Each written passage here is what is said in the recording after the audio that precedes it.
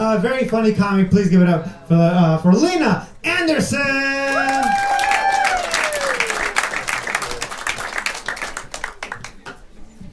Hey guys, how's it going? Yeah. I know your first and last names if I checked you in, so you have to laugh. That's a rule. Yeah, super happy to be here. I'm a really happy person because I'm in therapy. You guys in therapy? Yeah, it's amazing. I think therapy should be more expensive. Yeah, that information just like shouldn't be freely accessible. I've been learning so many great things. I learned about this thing called weaponized incompetence. Do you guys know what that is? Yeah, I got a couple nods to the girls in the front row. Yeah, weaponized incompetence. Okay, here is the free trial version of therapy, what you learn. Weaponized incompetence is where you pretend to be really bad at something, and then you don't have to do it anymore.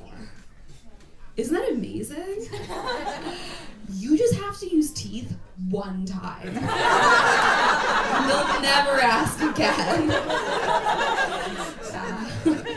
It's a secret to happiness. No. I joke. I'm like really good with men. I like let one talk to me recently, and it was telling me it wanted to take Dogecoin to the moon.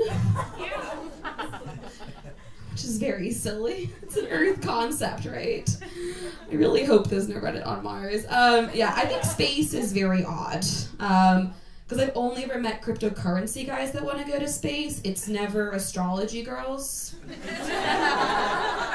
We could have a 13th human. Pretty cool. I don't know. I think anyone who wants to go to space is definitely an only child, though. It takes 3 days to go to the moon. Do you guys know this? That's 6 days, plus maybe 1 for the actual destination, of being trapped in a small vehicle with other people. If you've ever had siblings, not a good idea. Yeah. I think a prerequisite to becoming an astronaut is you should have to take a megabus across the country. Yeah, it shows strength. I can also guarantee you that shitting in a public bathroom at 80 miles per hour is going to be just as memorable as the moon. Yeah. About me, I have a job. Do you guys have jobs? Yeah, we love jobs. We got some college students. I don't know. Jobs are cool. I have one. I have a really cool job. I sit alone in my bedroom, and I webcam. Yeah. With a group of middle-aged men. Yeah, thank you. I don't know. I have a bad crop, though. My middle-aged men just want me to do things like Excel spreadsheets. It's very confusing. I don't know. If I'm feeling a little frisky, I'll do a pivot table. Spice things up. Yeah, no. I have been working from home for so long, it just feels like I'm playing The Sims at this point. Just like none of the money cheat codes are woohooing.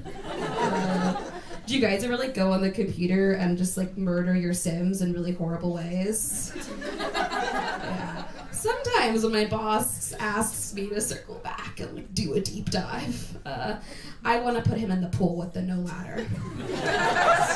Thank you. Please let him know I do that joke. I would like to get fired. You get 3 months severance.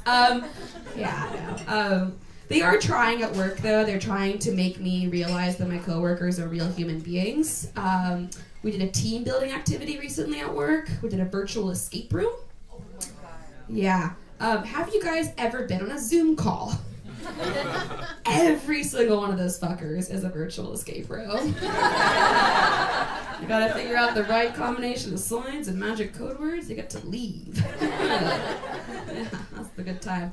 I have sorority girl energy a little bit, but I have a get out of jail free card. I'm actually from Sweden, which is the best white country to come from because we minded our own business. The only like international tiffle we've ever had is when we kidnapped A$AP Rocky for a little bit. Do you guys remember that? Yeah. We let him go though, because like Donald Trump got involved. Not because we respect America. The only thing worse than jail is for Trump to go on the international news and say you guys are pals. Yeah, no. It's been a tough time here. Capitol riots. Actually, amazing day for me. My entire family called me. They wanted to make sure I was okay. Better than all of my birthdays. They were worried that during my time in America, I would have become the wrong kind of white person. They didn't think I was a Trump supporter. They thought I might be the kind of white person who's comfortable jogging during civil unrest. I did start working out during the pandemic, and I'm so glad that I was so invested in my fitness journey to be out in January. I don't know. I was not at the Capitol riots, but we all know there was a group like Georgetowners and Lululemon. I took a really hard choice that day. The Apple rings or the stay-home order. All right, I've been Lina Andersson. Thank you so much, guys. Have a great night.